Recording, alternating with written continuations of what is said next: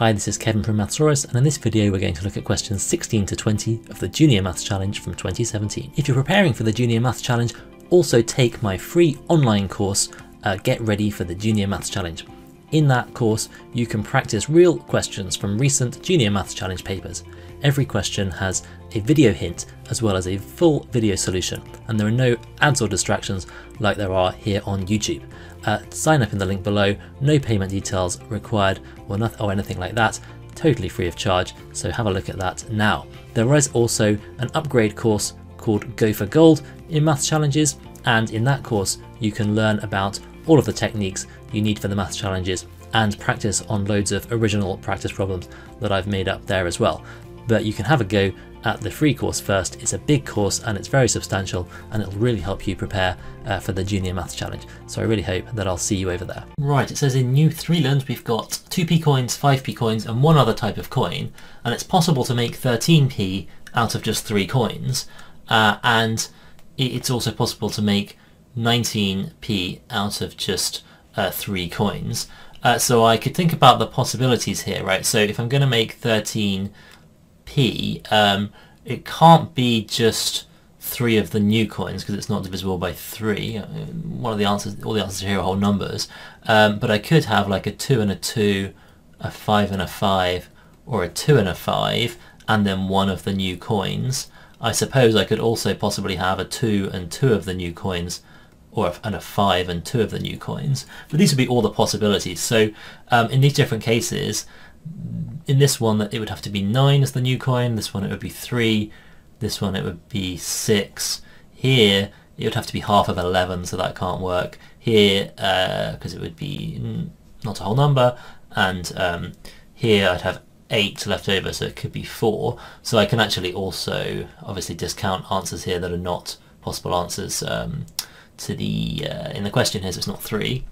Right, I can also make 19p in the same way. So if I just change the target to 19 with each of the same possibilities, right? So 2, 2, and 15, 5, 5, and 9. Right, now actually at this point I could stop because I've found a coin that makes both of these work. So if this question has an answer, it must be D, 9p. For completeness, you might want to just check the other cases to make sure you haven't made a mistake perhaps. So here it would have to be 12. If it was 2 and 2 others, again, not a whole number, so it's not going to work. And 5 and 2 others would be 7. So 5 plus 14 gives me 19. So that's the only way of doing it. And the answer is D, 9. But as I say here, because it's a maths challenge question, if you find one way for it to work, then you don't have to carry on because you know they've designed the question, so there's only one answer. Okay, so we're going to add up all the even numbers between 1 and 101, and then subtract all of the odd numbers between 0 and 100. And so, you know, if you actually worked out those totals and subtracted them, this would be quite a hard question. Let's think about what's going on in a slightly better way then, right? So just imagine I've got all of these numbers, right? 98, 99, 100. So I'm going to look at the odd numbers and then, but they're going to be subtracted from the even numbers. Okay, so if I look at them in pairs, right, in the total, like in my total I'm going to be doing like 2 plus 4 plus 6, but then I'm going to be doing minus 1 plus 3 plus 5, right? It's going to be 2 plus 4 plus 6 all the way up to 100, but then I'm going to subtract 1 plus 3 plus 5 all the way up to 99, right? So you can think of it like I'm going to be doing 2 minus 1, and then I'm going to be doing 4 minus 3, and I'm going to be doing 6 minus 5, and adding all of those together, right? If I look at this sort of in columns instead, right? 2 minus 1 is 1, 4 minus 3 is 1, 6 minus 5 is 1, and so if I keep doing that, I'm going to be adding together all of these pairs of all of these ones. How many pairs of numbers are there between 1 and 100? Well, there are 50, so my last pair is going to be also 100 minus 99, which is 1. So I'm just going to end up with 50 lots of 1, and so the answer is B, 50. Okay, so we're going to fill in this cross number. Along the right here, we've got to have a cube number. Down here, we've got to have a square number. So it's a 3-digit cube number, a 2-digit square number, and a power of 11 that's 5 digits.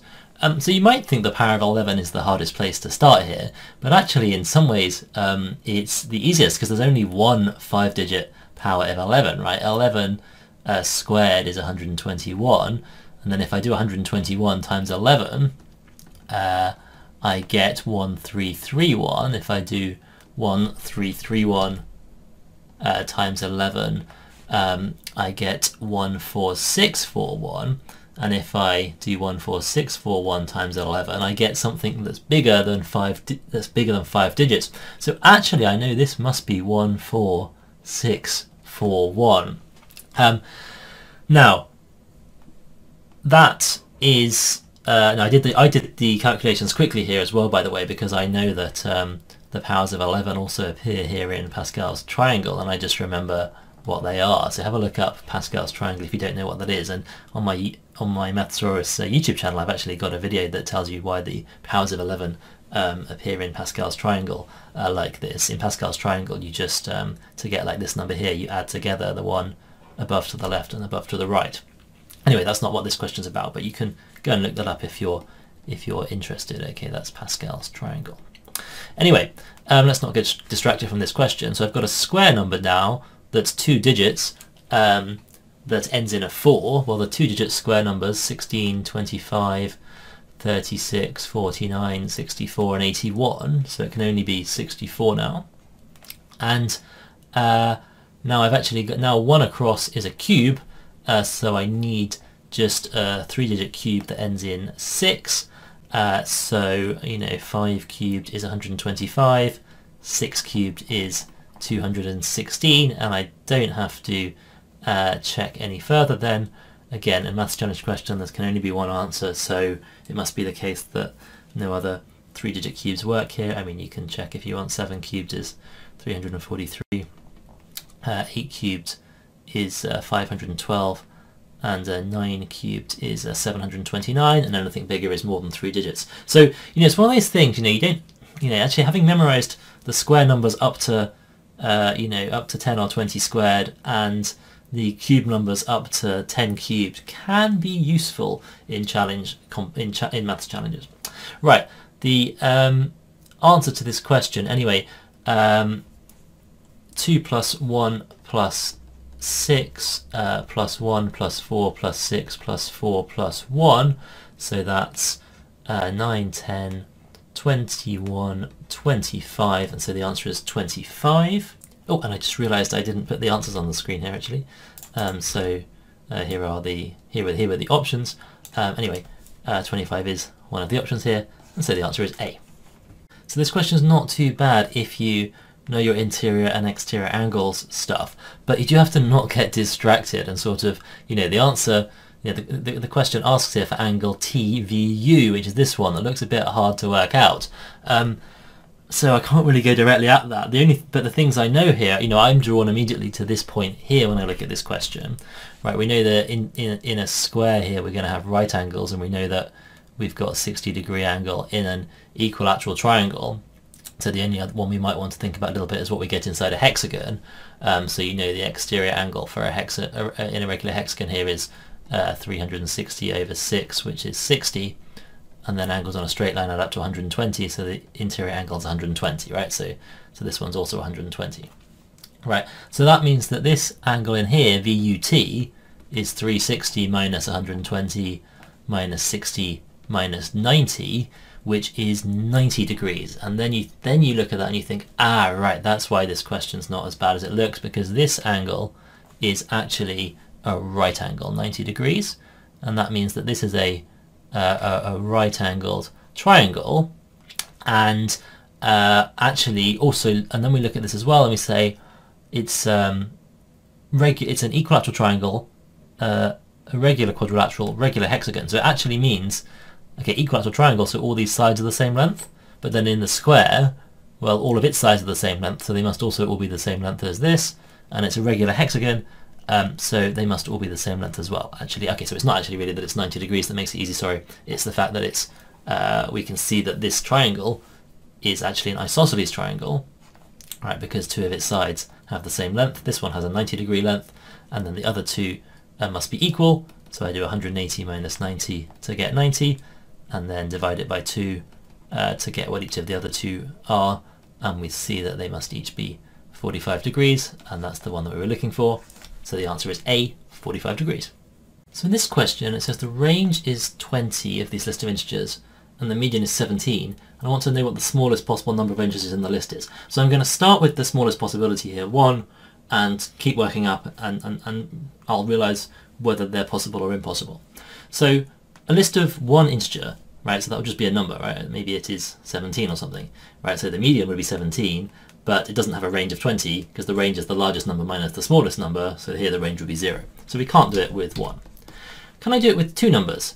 Right, so with two numbers, how do I work out the median? Right, if my numbers were like 3 and 10, there is no middle value, so the median is the average of those, right? So it would be 3 plus 10 over 2. So here, I would need numbers that are, so we've got 17 as the median. The two numbers would have to be the same amount bigger than 17 and smaller than 17, right? So you could think of them as they'd have to be 17 plus x and 17 minus x, and then they'd have a median of 17. Now for the range to be 20, the difference between these two must be 20. So, you know, I'm adding on a certain amount and subtracting a certain amount, and the total distance, right, if I think of this as a number line, I've got 17, to get to 17 plus x, to get to 17 minus x, the distance is x on each side.